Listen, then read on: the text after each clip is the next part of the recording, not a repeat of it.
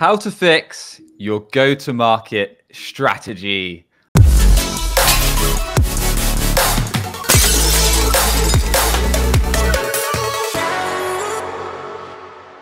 Welcome back to a fresh episode of BreakingB2B.com.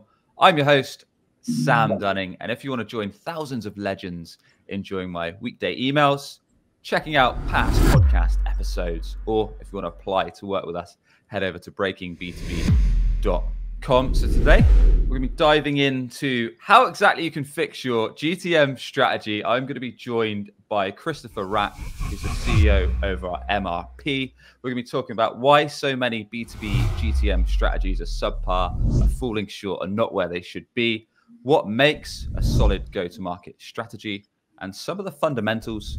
So if you're looking to ramp things up with your GTM, perhaps you're thinking about ramping things up at your business, startup or established company, give you some tricks and tips of what makes a solid strat. So with that, Chris, welcome to the show.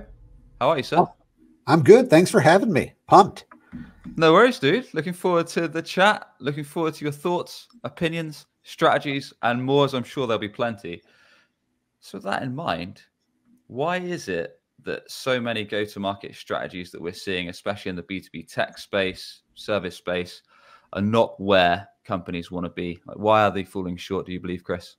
I mean, I think right now, a lot of strategies are falling short simply because the market has changed so significantly.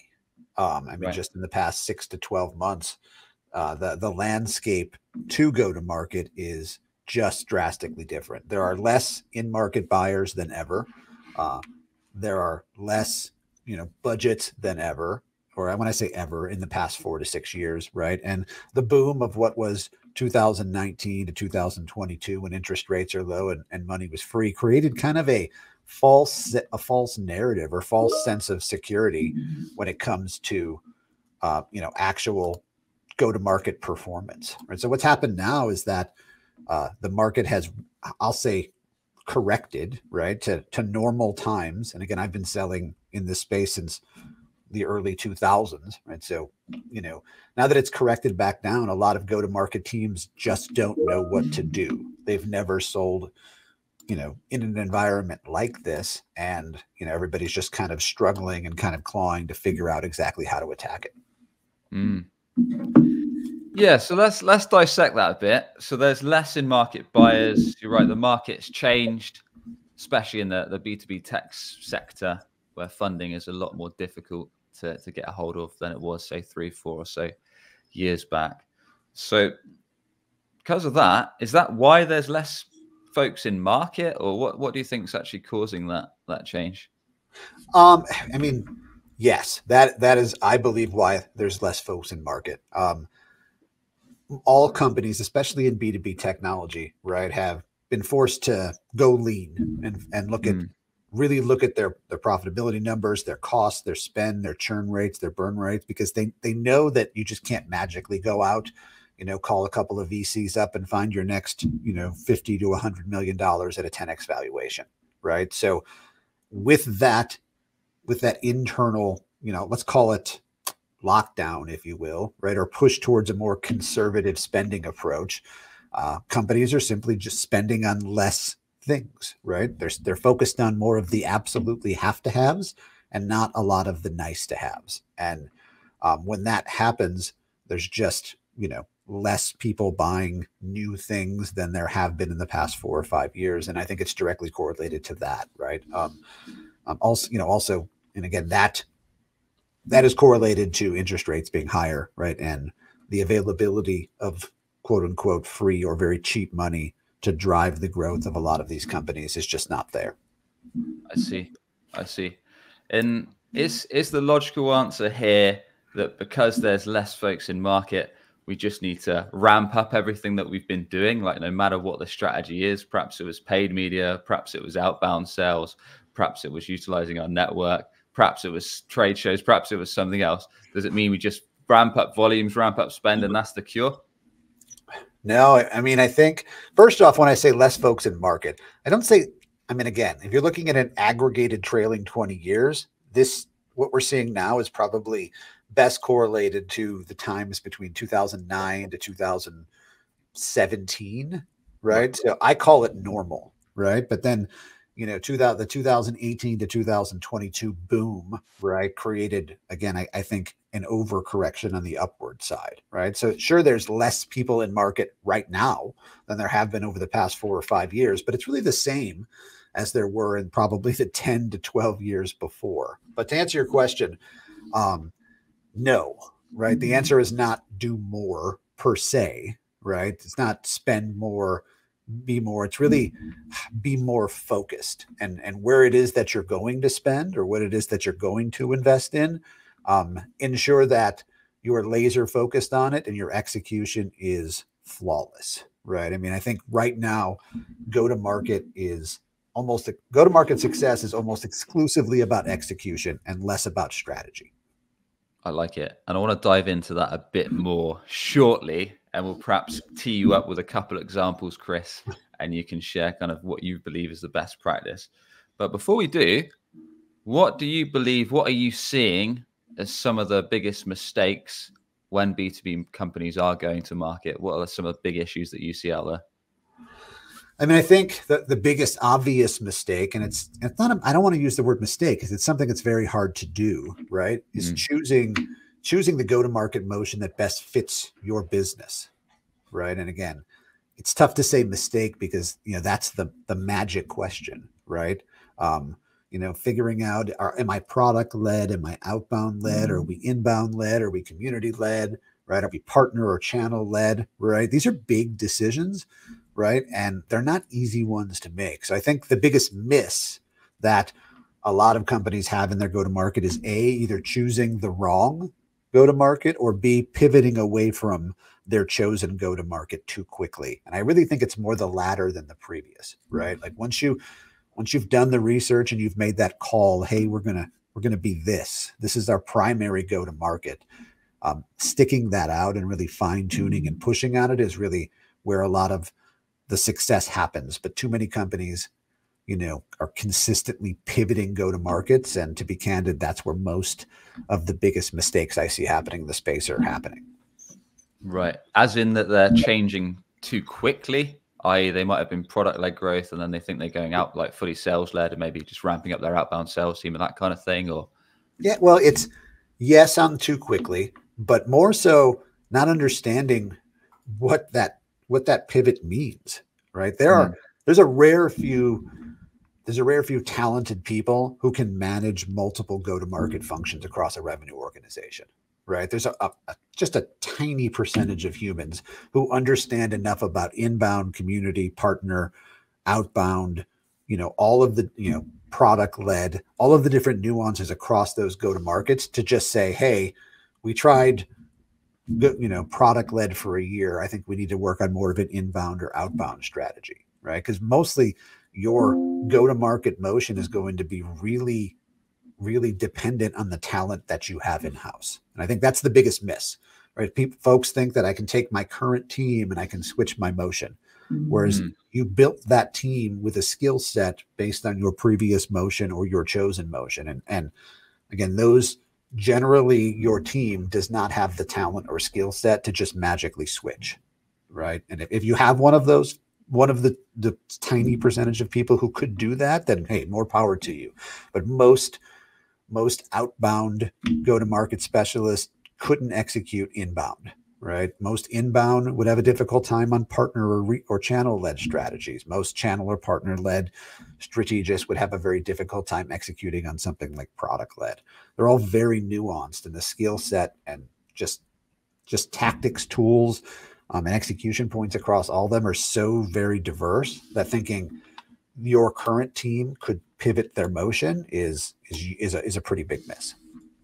So are we saying perhaps that companies should take more time in thinking about what go-to-market strategy they actually put in play before they put it in play? I.e., if we're going to go all in on a sales-led motion, hire a bunch of SDRs to hit the phones, email, LinkedIn, whatever that strategy is, and kind of consider, is this the very best route before we invest all these resources? Because once we've got these resources in-house, if we decide to switch a year, 2 years, 18 months, whatever down the line, then we're fully geared up for this strategy. we're almost hamstringing ourselves if we decide to jump ship. You just have to know that changing that strategy is a 6 to 12 month process, right? There's no click of it. Like, so when you make that decision on how we're going to go to market, understand that making a change to that go forward will take you 6 months to spin down and spin back up. Are there any, when you see what you've seen from businesses, Chris, are there any key things? I mean, if you're a SaaS business, appreciate there's only a couple of routes that you can go. A lot of kind of products are just set up for product-led growth. Like you take calendar kind of scheduling tools like Market, for example. Product-led growth approach makes sense. It's easy for people to jump into a free trial. People then see, if you're using the calendar tool, they see the logo at the bottom, whether that's RevenueHero, whether that's another one, and they kind of get the impression that grows from that, as well as their other channels.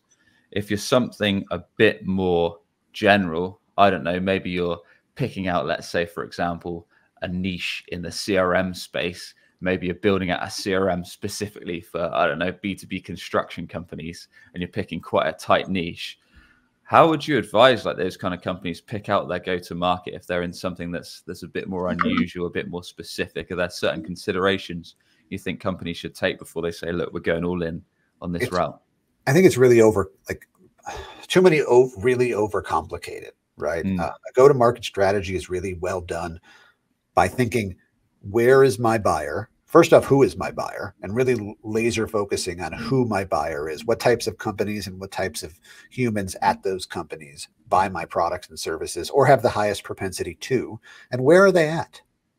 But that's really it, right? And then figuring out how to most cost effectively be where they're at, right? That's in its simplest form, that's go to market. So if your case is, in your case, right, construction CRM software, right? Understanding that probably most of your buyers are in the field somewhere. They're not sitting at a laptop or a desktop. And, so a free trial motion is probably very difficult for them, right? But, they might be, you might have 25% of your buyers in, a regional area that has X amount of billboards or something of that nature, right? So again, figuring out where to reach those decision makers most cost effectively is where you'll find the most success.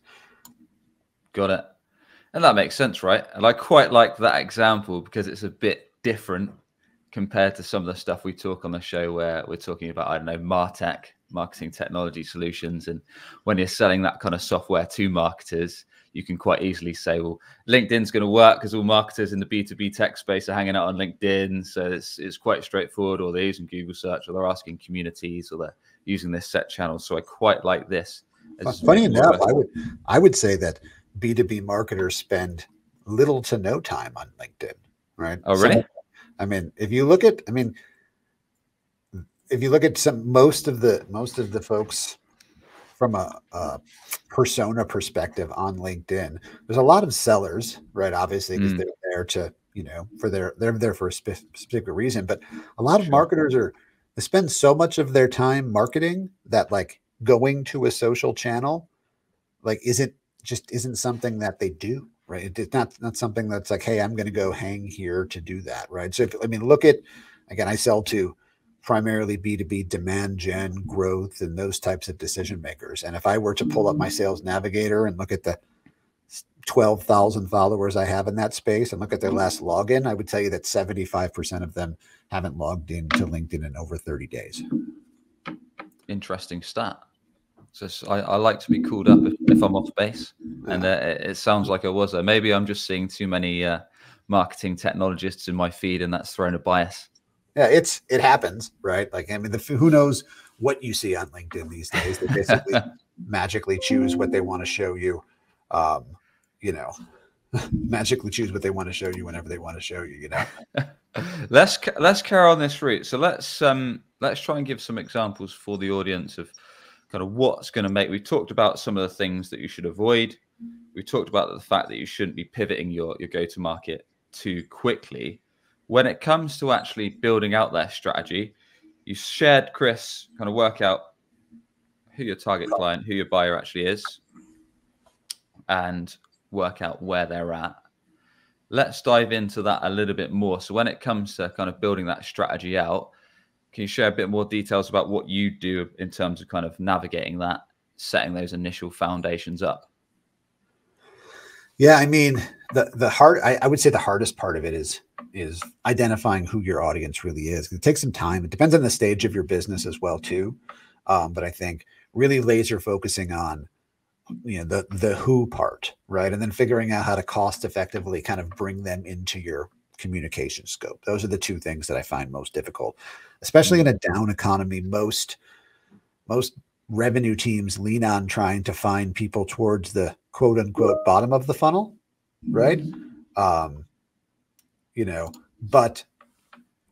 really it's really better to take a longer view or a longer play into getting people, I guess, earlier in the funnel, right? And then being able to influence them into revenue 6, 9, 12, X months down when they actually decide to turn the key and say, hey, I'm ready to go, right? So I think identifying who and when is really the most difficult part of that equation. And I think there's a ton of different tactics to do it.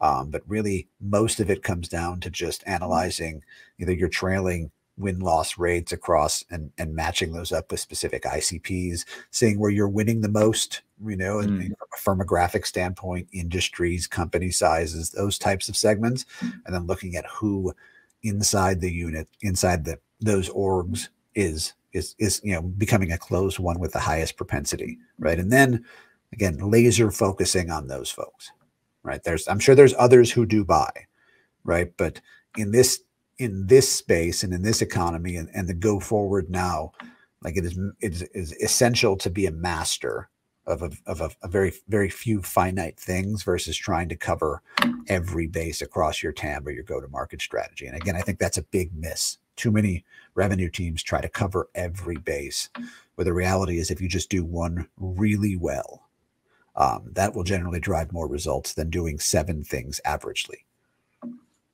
Got it. And when you say that, do you mean kind of one channel that you actually utilize to drive pipeline, to drive prospects through the door, as to say?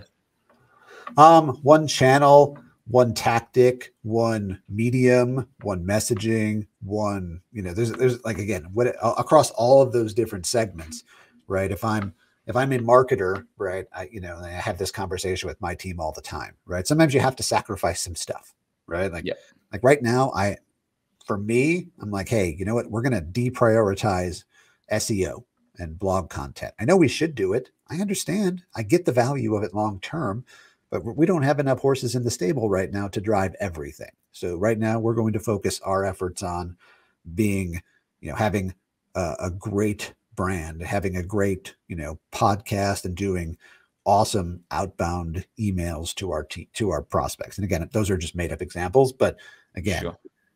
You can't do everything, and really having leadership or having team members who are able to prioritize and let go of things that you may or may not should do for the sake of what you have to do, given, the current landscape that you're in. So again, if I'm a seller, I know I should probably do outbound email, phone, and LinkedIn. But if I know that I'm not great at LinkedIn, right? But I know that I'm really great on phone or email, I can prioritize most of my time on what I'm great at versus trying to, I guess you would say, boil the ocean with multiple tactics. Got it. And is that what you think? Like if let's say there's some marketers or founders tuning in that are at startups, maybe they have got a small team, maybe it's them, they've got one marketer, they've perhaps got one seller, one AE, and then maybe a couple of folks that are working on the product or building out the service. So they are very much a lean company. Should we take the angle of where do our strengths lie? Like we know who our buyer is, we know where they're hanging out. I've got a seller that's perhaps not as good as email or social selling, but I know he's very good on the phone, or she's very good on the phone. And likewise, I know that this is one killer channel for us as construction pros. Perhaps it's trade shows, or perhaps it's something else where that audience is hang out. So let's dive into that kind of full steam, or it's the play. It's yes, right. I mean, but it's also like, again, it goes back to where's my customer at, right? Like if I was in a go-to-market where I was selling to B2B marketers, I would not hire a cold caller, right? Who was a great cold caller or phone-based person. This B2B marketing folks don't generally pick up the phone. They're on a lot of meetings, and when they're off those meetings, they don't want to pick up the phone, right? I would focus on someone who's great on outbound email messaging and or inbound, right? If I was selling into sellers, right, VPs of sales or executives, I would hire a really talented phone person, right? Because I know that your propensity to connect with sales leaders, because they just inherently pick up the phone more. They also have an openness to cold calls because of the history of some of them actually doing the job. A really talented phoned seller is going to be significantly more valuable selling to that particular persona, right? So really, the figuring out what you're going to do great should not only be focused on what your team can do great, but also on what your buyer persona is most apt to engaging with. Makes sense. And I'm guessing a lot of this comes down to actual customer research. So running interviews with target prospects and knowing what channels they actually like to communicate on and actually use on a day-to-day. It's trial and error, right? There's trial and error. Some companies don't have the resources to go out and have a wide array of customer interviews, right? You can do bespoke 5, 7, 10, 12 of them, right? But is that a true indication of your audience as a whole, right? It might just be the 10% who's a big fan of you and will tell you what you want to hear. So I think in the early stages of go-to-market, it's about doing a little bit of testing and kind of dropping your toes into waters with very limited resources, maybe some fractional talent, maybe some consultant talent, maybe some, before you actually decide to kind of jump in from there. But, I think when folks say I'm looking for people with experience, right? I think that's commonly misconstrued of somebody who's done something before, right? I've led a team before. I've led a team of this size, or I've done this, right? I think the experience comes from having innate knowledge of the buyer persona that you're looking to sell into, right? So that's where I would focus on building my team at, is not necessarily someone who's done something like, I led a SaaS sales team, right? Like SaaS ERP and SaaS marketing technology are two completely different sells. Not even close. They're both SaaS, but I wouldn't hire a SaaS ERP leader to run my marketing tech SaaS platform, because the buyer persona is completely different, right? So find those folks who know your audience, who knows where they go, where they sit, how they think, and where they're and kind of how they jive. And that person will likely, be a great resource for you to really scale your go-to-market. Yeah, that's smart. And I quite like the take on testing things out, because as you say, customer research is solid. It's great. We've had experts like 𝗥𝗲𝗶𝗀 on the show, who's kind of given a bit of a masterclass on B2B customer research. But you are right that it's either not cheap if you hire outside agencies or consultants, or it takes a lot of resource, right, to interview a ton of prospects, actually get people up for interviews, and then carrying that all out. If you're going to do it internally yourself or hire a separate team, you've either got to have that resource or cash. So I suppose starting with the most sensible route, which is a lot of what you've been sharing really, Chris, in terms of kind of working out where those people hang out, how they're going to communicate, and if you can onboard team members that have experience working with that persona, I suppose it's only a quick way in.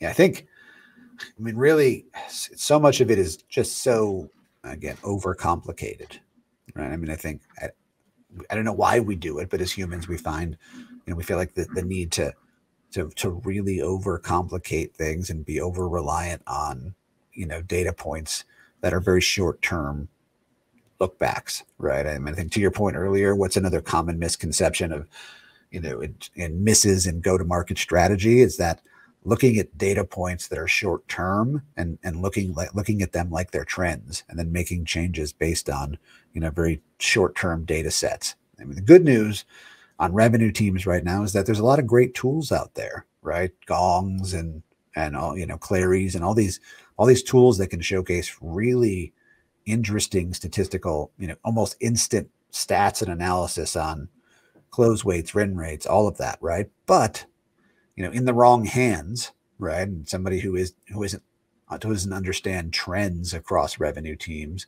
and is really looking at simple data points, right? You know, there could be an almost like a too much pivoting, right? Too much change in focus, which drives your team. Basically, you end up, you know, I guess chasing rainbows, if you will, right? Like, you know, when the sales leader is reaching out to their team with, oh, this month we're focused on win rates, so because that's what Gong says, or this month we're focused on, you know, prospecting because we need more ops because that's what Gong says, and you know, like, so it feels like to your team that we're just constantly figuring shit out, right? Whereas, you know, choose the one, you know, the couple trending metrics that you know long term will drive the most return for the business, and keep consistent with them and focused on the execution of them versus consistently changing that path. And that's, again, another key miss I've seen. I like that one. Is there any that you've seen that should be focused on? Like you say, a lot of folks could constantly switch things, i.e. we need to do more prospecting this month. We need to ramp more cash into, I don't know, paid search ads, or we need to build out the content engine, fire up our podcast, or build out more blog articles, whatever that may be. Are there any kind of key metrics you think these are just fundamentals that you should focus on? I think for me, the most important metric is opportunity creation, both by volume of opportunities created and total pipeline created from said opportunities, right?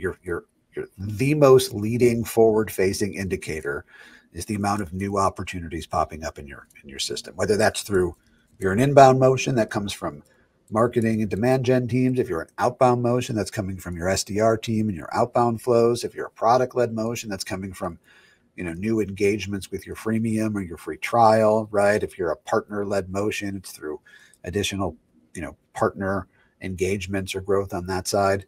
That is the leading metric that if you don't do well, if you don't get ahead of it, there's almost nothing that can save you from it. You know, like right now, there's a lot of talk about win rates.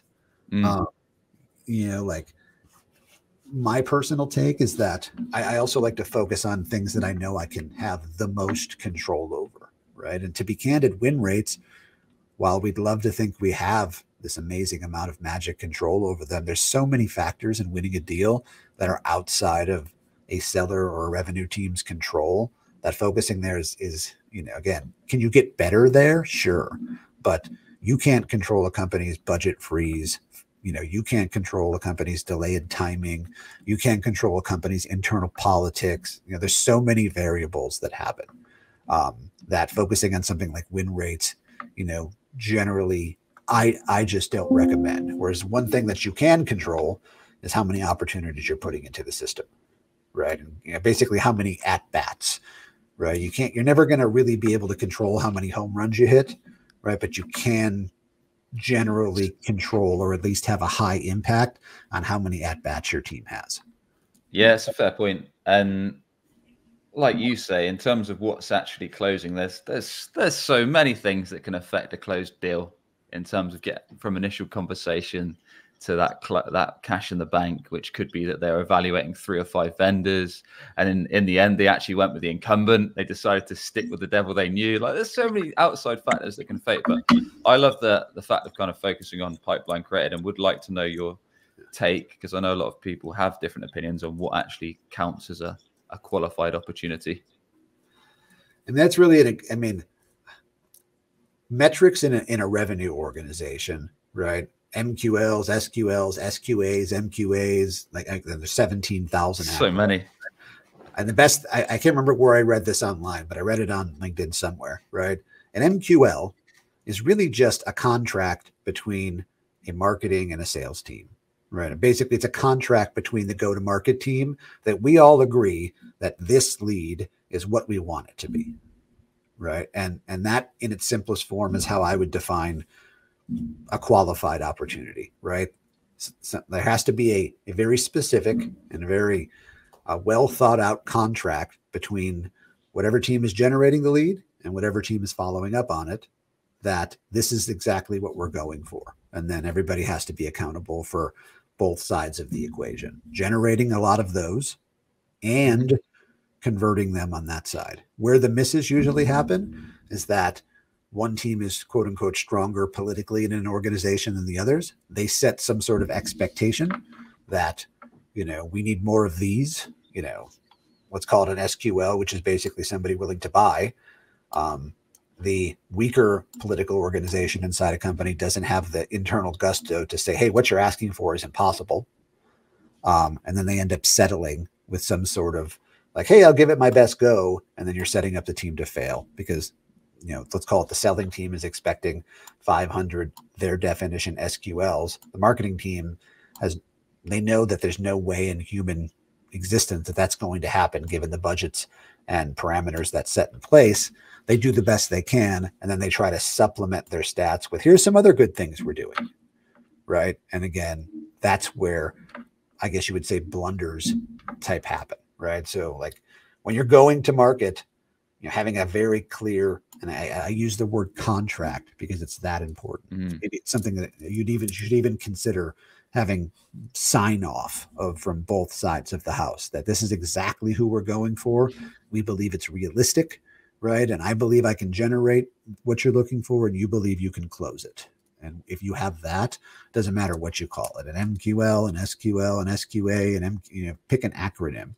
If you have that locked and loaded, that's where most teams see the most success. Yeah, I think we're quite aligned on that, really. I don't think there is a need to mess about with so much different jargon between different types of pipeline and whatever you want to call it. I think that's quite a smart move, agreeing internally what counts as a qualified opportunity. And once you've got those guidelines in place, then that's that. You don't need to mess around too much. Do you think that organizations should be thinking about other opportunities, i.e., let's say, for example, a qualified op is someone that has fits in a certain company size, a certain job title. Let's say they've agreed that they've got budget to work with us, etc. There's various other factors and points that will come into that.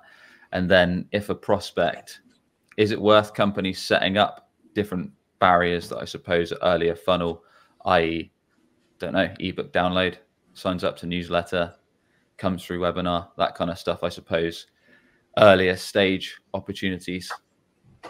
Yeah, I mean, I think it's really giving the customer what they want, right? I mean, every piece of data says that the modern buyer wants to spend 70% of its time doing its own research before they have an engagement with sales, right? So I think it's just figuring out what that 70% looks like. At what point have they done enough research that it's time to get an engagement with sales? And then figuring out that engagement. You're not necessarily disqualifying them, right?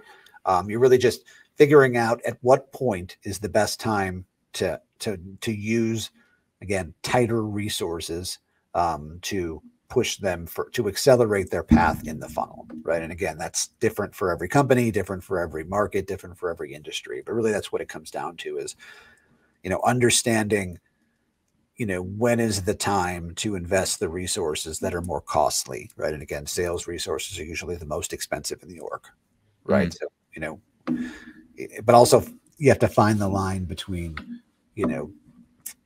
pushing on the selling organization too, that, hey, you have to do some work, right? This isn't just going to be a whole lot of layups. We're ready to buy, right? So like again, a lot of times that comes down to political capital, right? Usually the seller or the head of sales or revenue tends to hold the biggest stick, right? And they tend to push on the other customer experience, marketing, the other teams internally, right? Under the guise of the customer, under the guise that this is what we need to be successful. And I think it's important to have someone, whether it be the CEO or somebody in the organization as a whole, who holds that into check, right? And ensure that the selling organization is being held accountable for just being real, right? And not pushing on every other division in the company to magically create the revenue for them. I like it. So I imagine this is quite a variable question, but if you're selling something, your solution is quite low ticket and quite a speedy, quite a quick sales cycle, I imagine knowing if your go-to-market strategy is working or not is probably fairly straightforward, because you're building out the pipeline and deals are closing quite fast because what you're offering is quite low ticket, quite transactional. Whereas if we go to more with mid-market or even enterprise, where deals can take 6 months plus to go from initial opportunity created to close one revenue. How long do we give like a GTM strategy to know if it's actually going to be successful? Because it could be that we've got leads in the funnel, but we don't actually know if they're going to close because the deal cycle is so long. And then it could be by the time it's got to that 6 to 8 month window where we're anticipating a close, like they've gone with the incumbent or they've done something else. So I suppose it's a tricky question, but I'd like to know your thoughts.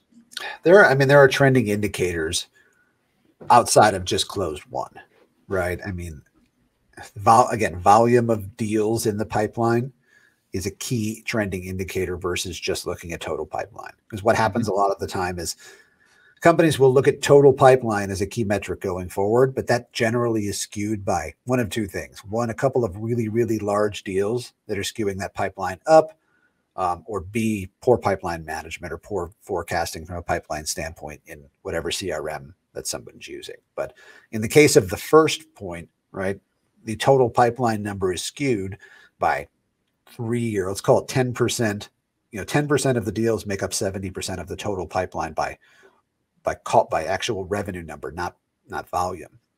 So if one or two of those deals fall out, right, then that's when you start to see a quote unquote go-to-market strategy not work because it didn't turn into revenue at the clips that you thought, right? Whereas looking at volume of pipeline generated, right, and that's really just, and not just in total, that's just as far as what's out there, right? Doing an analysis on average right now for the next 12 months, how many companies do we expect to be in market for what we sell? How many of those are we capturing into our pipeline at a given time? And again, that's probably your most key market to know if your go-to-market strategy is working. Got it. Are there any tools or recommendations for people that aren't familiar with that kind of analysis level? Any recos that you've got on how people can do that?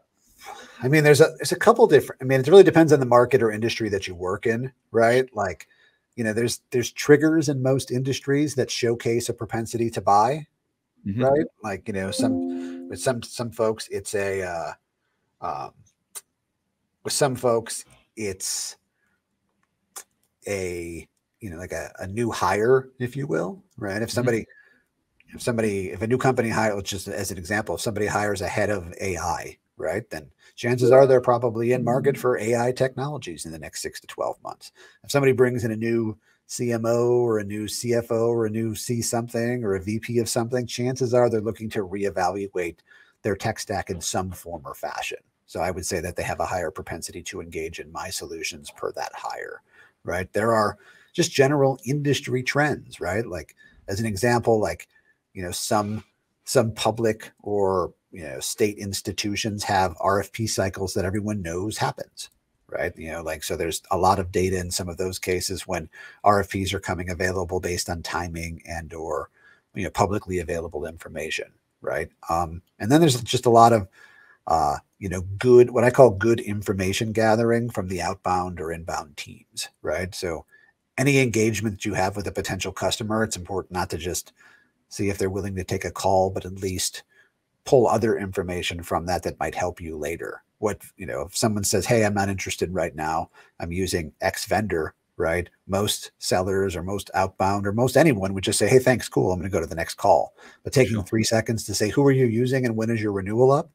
And then capturing that data in your CRM so you have a forward-facing pipeline of renewal opportunities and or, customer acquisition or takeover opportunities is another key facet as well. So it's tough to say. It's a pretty, generally it's tough to say. I mean, I work in B2B media and advertising. So my customers, in order to use my competitors, have to put something out there, right? So if I see that something out there, then I obviously know that customer is in market over the next 6 to 12 months. So I can focus my resources there, right? So there's no like, I wish there was a magic board that did it, but it's just kind of figuring out in your space, what is a trigger, right? What is a trigger that that someone's either thinking about or getting ready to be in market, and then figuring out how do I collect those triggers and then attack them.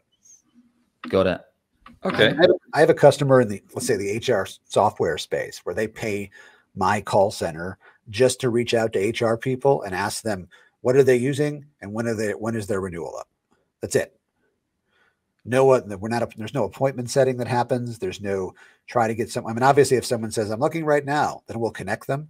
Right. But the purpose of them leveraging my outbound call center at MRP is just to collect that data, because they know if they have data on 1,000, 2,000, 3,000 companies on what vendor they're currently using and when their renewal is up, they can attack their selling and marketing organization, not only at the right companies, but the right companies at the right time. And that's going to drive, it's already driving a ton of positive ROI for them, just because they have, again, every outbound reach that they have, now that they've compiled enough data, is seeing increased response rates because they're hitting people not only with great messaging, but also at the right time. Message plus timing, one of the best approaches to sales or marketing, but also one of the most difficult. And I also appreciate the cheeky plug of your own company. It's very subtle. I do. Timing is that. Timing is really everything. Messaging is, I don't want to say irrelevant. It's nice to have. It's like, but again, at the end of the day, and I've said this many times before, a shitty email sent at a perfect time will outperform a wonderful email sent at the wrong time. And that'll happen 100% of the time. Yeah, it's fair. It's fair. I can't argue with that. So we talked about quite a lot about kind of fundamentals. We shared kind of an example of the construction niche CRM, about getting perhaps the first seller as an almost industry expert who knows the persona kind of inside out. So they've got that unfair advantage for us and can kind of share where those target clients are going to be hanging out and the best way to break into those accounts and communicate with them. So as things ramp up, let's say that our motion that we've built out is working. In that situation, are we doing more of the same, or are there kind of considerations that we should perhaps bear in mind, Chris, as the company revenue scales up and as we realize we're onto something and we want to kind of build out the play? Are there kind of usually growth issues that you see with businesses, or are there other things that we should consider before we just say, let's put a load more cash and resource into doing more of what we were doing before?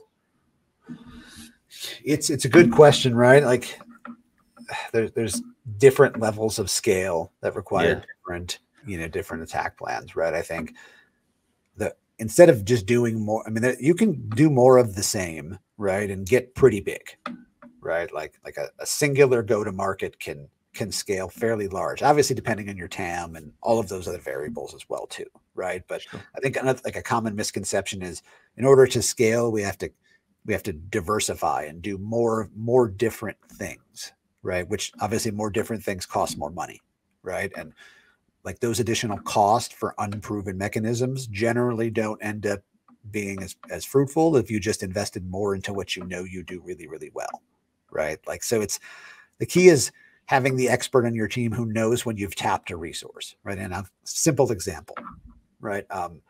You should spend all of your budget on maximizing paid search until you've maximized it, right? Like those are from an intent perspective, someone who goes into Google and types in B2B, HR software likely has the highest intent to purchase of any vendor in the space. So you should focus 100% of your resources on maximizing that channel until you've maximized it, until you have enough data that says, hey, we can't scale this anymore. There's only so much search.